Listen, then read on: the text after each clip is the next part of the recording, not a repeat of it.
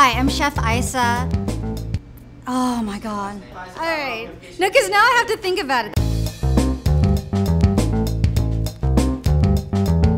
Hi, my name is Isa Fabro. I've made isamadas, which are a Filipino-style French pastry. It's a cross between a kouign-amann and an ensaïmada.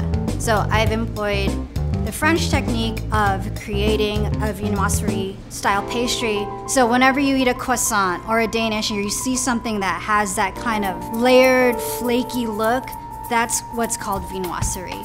But implemented the flavors of ube, a very popular element in Filipino cooking. It is a native purple yam.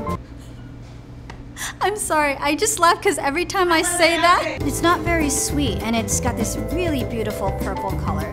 The sweet cheese, people are like really curious and excited about Filipino cuisine.